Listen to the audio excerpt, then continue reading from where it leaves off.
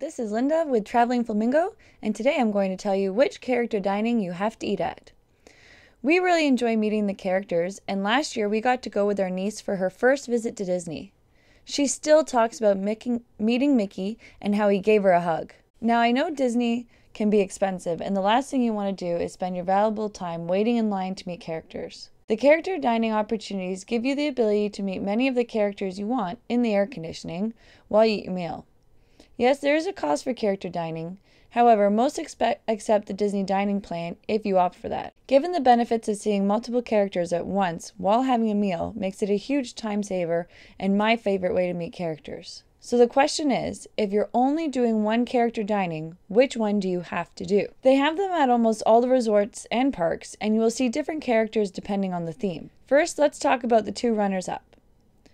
Our first runner-up is Fairy Tale Dining at Cinderella's Royal Table, right in the Magic Kingdom.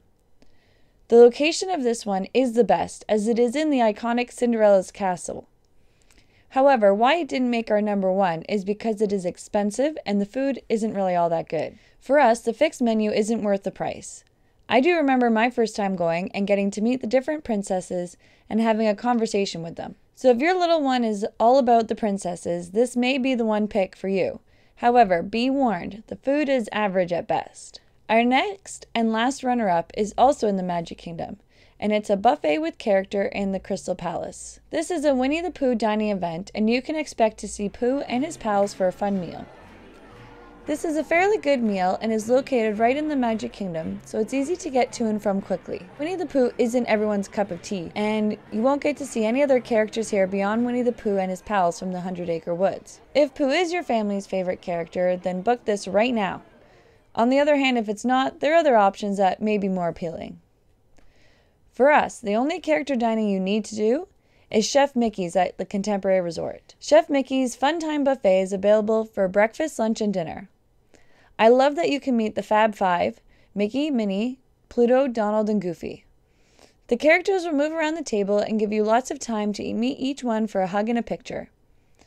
They have a plan that you can meet all the characters within an hour and have all the time to get all the food you care to enjoy. Chef Mickey's can be very busy, so be prepared to make your advanced dining reservation as soon as you can, up to 180 days prior to your visit. Beyond the characters, the food selection is pretty well on par with what you would expect at a buffet at Disney. I really enjoy all the fresh fruit and desserts. I have the sweet tooth in this family. At breakfast and brunch, you can expect Mickey waffles, carved ham, scrambled eggs, various cereals, sausage and bacon, smoked salmon, potato hash, and much more, including a nice dessert selection. At dinner, they offer a seasonal salad selection, prime rib, roast chicken, salmon, macaroni and cheese, chicken nuggets, and more. The restaurant itself is themed with the various pop art inspired murals and paintings of the Fab Five, which creates a modern feel. Instead of having one or two large dining areas, there's a few smaller ones, which doesn't make it feel as busy. The Contemporary Hotel is a unique building as it is an open-air 9-story design, so you can expect there to be quite a bit of noise. One of the great features is that you get to see the monorail whiz by as it ferries passengers to the Magic Kingdom. Overall, Mickey's Fun Time Buffet provides a great mix of character engagement along with a decent meal located within walking distance to the Magic Kingdom. This makes it very easy to get to and from. Another reason we chose Chef Mickey's is the cost. Generally speaking, lunch and dinner is more expensive than breakfast, so we recommend going here for breakfast and starting your day off right. Cinderella's Royal Table is the most expensive, at about $65 for adults and $40 for children. Crystal Palace's price is about $34 for adults and $25 for children.